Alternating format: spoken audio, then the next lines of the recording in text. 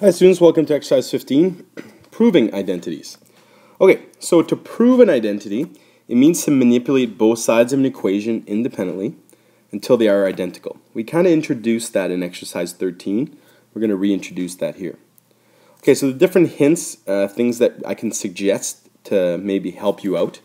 You might go back to this helpful hints if you're stuck. Rewrite the function in terms of sine and cos. Okay, so often if you write everything in sine and cos and then simplify, you can come up with a good answer. Often factoring is something you need to do. Multiplying by 1, for example, sine over sine, and we'll see different examples of that. But sine over sine is one example. So if you multiply by sine over sine, you're changing the expression, but at the same time, you're not changing the value of the expression because you're multiplying by 1. Simplifying, again, that's kind of tied in with factoring, canceling out common factors, things like that. Expanding, so multiplying something so that way you can change the values that you have. And sometimes it asks you to multiply by the conjugate. I believe I have an example that's like that. Okay, things to remember about an identity. Identities are different from equations. You're going to keep sides separate. The idea is you want to make one side, the left-hand side, equal to the right-hand side, but you're going to manipulate them separately. Use the correct variables. So for example, if I give you theta in the question, make sure to keep using theta. If I use x, keep using x. Alpha, beta, so on and so forth. At the end, you want to say that the left-hand side and the right-hand side are equal using this statement. Show all your work. So every step that you do in terms of mathematically, show it because there are marks awarded for this work. Don't invent new math, meaning don't try to make something up or say, oh, I'll put these two things together and it should work. It's better not to arrive at the right solution than to do things that are incorrect. And work vertically, so you're going to work up and down. Okay, let's take a look at some identities. Alright, so our first example, we want to prove that this side is equal to this side. So what I'm going to do is I'm going to start with the left-hand side. So I'm going to start with LHS. The left-hand side is cos squared over cotan. Notice that I can change cotan into cos over sine. So this side, there's not really much I can do. Sine and cos are just sine and cos. But on this side, I can change cotan to cos over sine. So that's where we're going to start. That's why I'm starting the left-hand side. So the left-hand side would be equal to cos squared x divided by cos x divided by sine x. So definition of cotan. Again, whenever you have fractions within a fraction, so this is the numerator, this is your denominator, probably better off writing it in terms of a division, if you guys remember what I mean. So you're going to have cos squared x divided by cos x, over sine. Okay, and we're going to change this division into a multiplication, make it a little bit easier on us. So we have cos squared x times sine x over cos x. Well, if you look carefully, notice that if I multiply those two together, anytime you have a numerator by itself, this is like a division of over 1. So I can actually cancel out this cos here and one of the cos is there. So I can say this cos square is gone, this is cos is gone. What I'm left with is cos x times sine x, which notice is exactly the same thing you have on the left-hand side. So what we've proven is that we've proven the left-hand side is equal to the right-hand side. So we've just proven that this side is equal to that one. Okay? Alright, next example. Alright, so in this example we have all this stuff over here and we have equals to 1. So obviously this side might be easier to work with since it's got things that we can change, right? We can change cosecant into 1 over sine, we can change cosecant into 1 over sine, and let's manipulate it from there. Don't forget the idea is we want it equal to 1. So again, we're going to start with the left-hand side. Okay, and I'm going to change. There's more than one way to do this. If you look carefully, notice that we have sine x divided by cosecant x, and we have all this stuff divided by cosecant x. So what I'm going to do is I'm going to separate it, and you're going to see in identities there's not always one right answer. I think there's more than one way to do things. This is just my strategy in this case.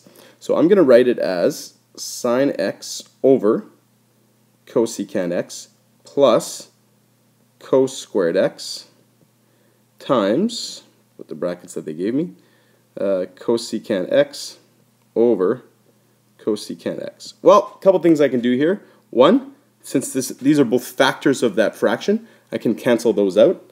And in this case, I can change this into 1 over sine.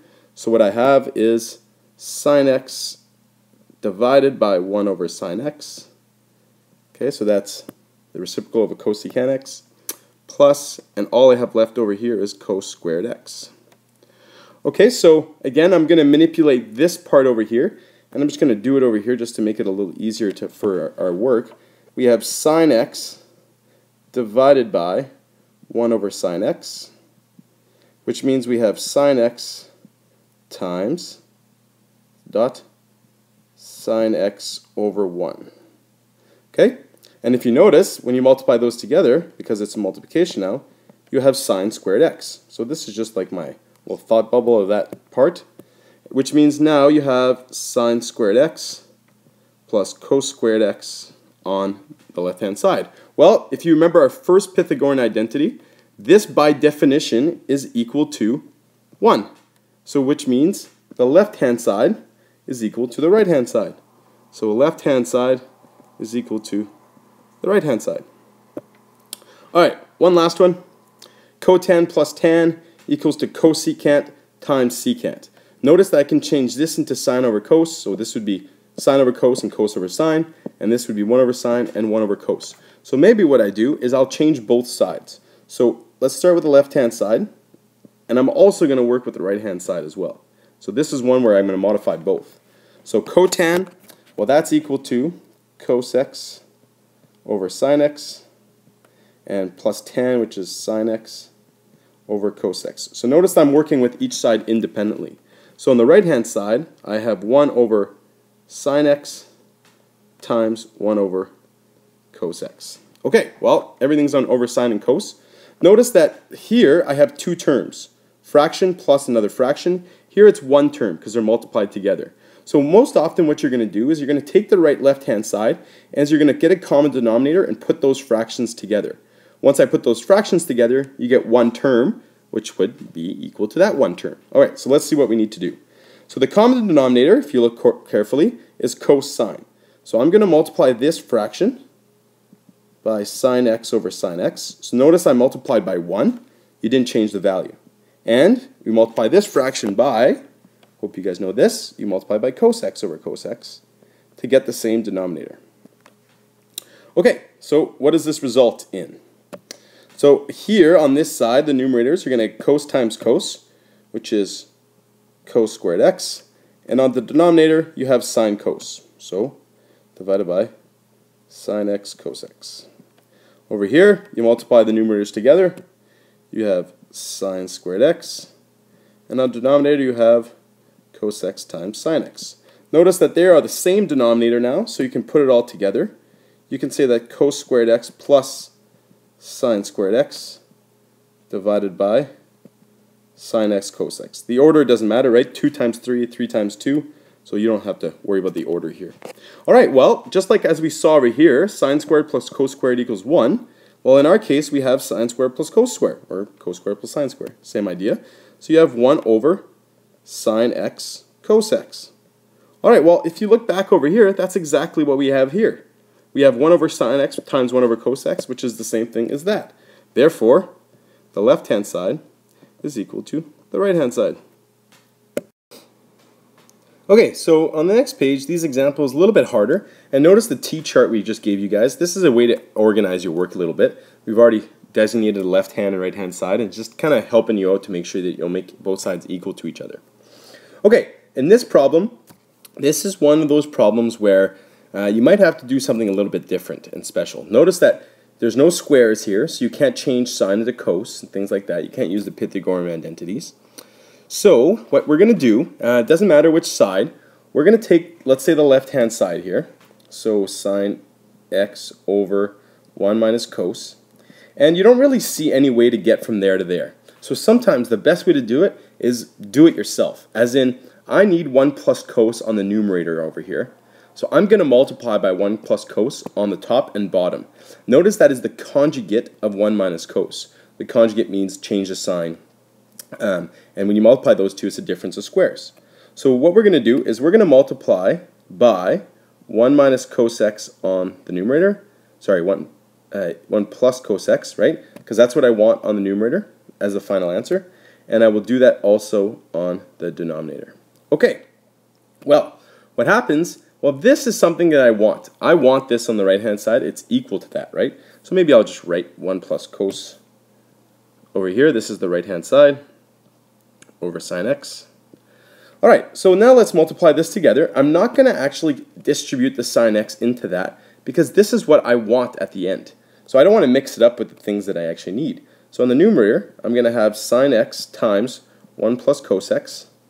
But notice on the denominator, I don't actually want 1 plus cos x in the denominator. I just want sine at the end. That is our final product. So I will multiply this and this together. And again, this is a difference of squares. So when you multiply a difference of squares, so the term in the middle is going to go away. So all I have to do is multiply 1 times 1. And then you have negative cos times 1 and cos times 1. So that'll give you negative cos and positive cos. So those two terms go away. And when I multiply negative cos x times positive cos x, I have minus cos x, or cos squared x.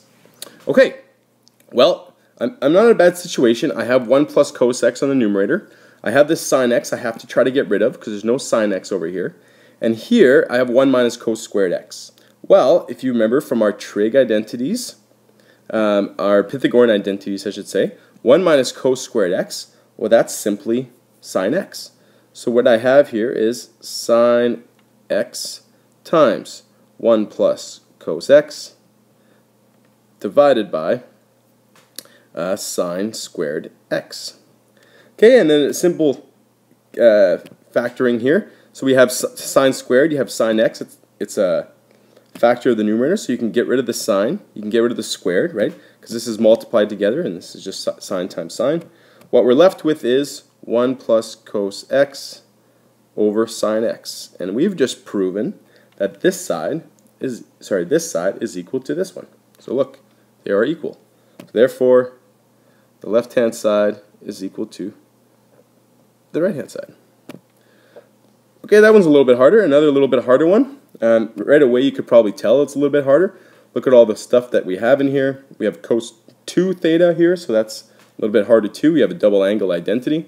So maybe what we're going to do is we're going to start with the right-hand side here. There's a lot of things I can do here, specifically changing everything into sine and cos. So the right-hand side will be cot squared, which is cos squared theta divided by sine squared theta minus sine squared theta over cos squared theta. All that divided by 1 over cos squared times 1 over sine squared theta. Okay, so again, we're back to a situation where we have fractions, right, within a large fraction. And the way I told you to deal with that is multiply by the common denominator to get rid of all those fractions. Okay, so let's look at the denominators. We have sine squared, we have cos squared, and sine squared, which means the common denominator is sine squared and cos squared. So I'm going to multiply the numerator by cos squared and sine squared. So I'm moving off the page a little bit. And divided by cos squared sine squared. Okay, so again, I'm multiplying by 1 because there's the same top and bottom. So this is going to multiply this fraction and that fraction. And notice this is one term because it's multiplied together. So this will multiply this whole thing. All right, well, what do we get? Notice that when we multiply this times this fraction, this sine squared goes away. So you have cos squared times cos squared. So you're going to have cos to the power 4. Ooh, that's scary. That doesn't make us feel like we're going in the right direction. But let's keep going. Let's see what we get. All right, so we do the same thing. We multiply this times this fraction. So notice that the cos squared is going to cancel. What you're going to left with is sine squared times sine squared, which is simply sine to the power 4. All right, well, so that makes us feel a little bit better because at least they're both to the power 4. And on the denominator, this cos squared is going to cancel out that cos squared, and the sine squared is going to cancel out that sine squared. Well, we're left with 1. Okay, well, it got a little bit better. Well, here, in this case, again, a little bit harder and probably a good example to explain in the notes.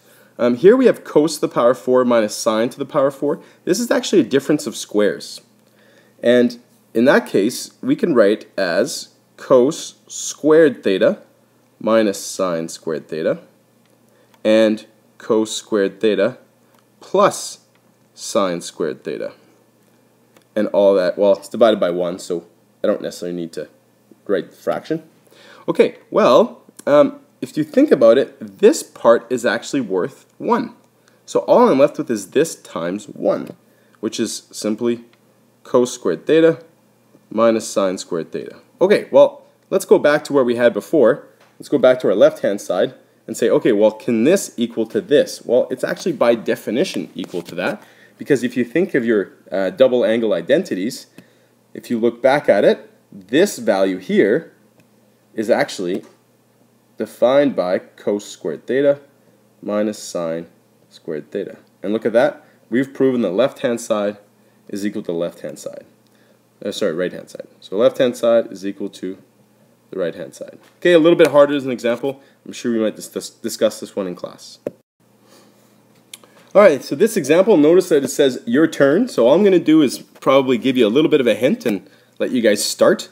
If I was working with this expression, obviously we have sine 2x here.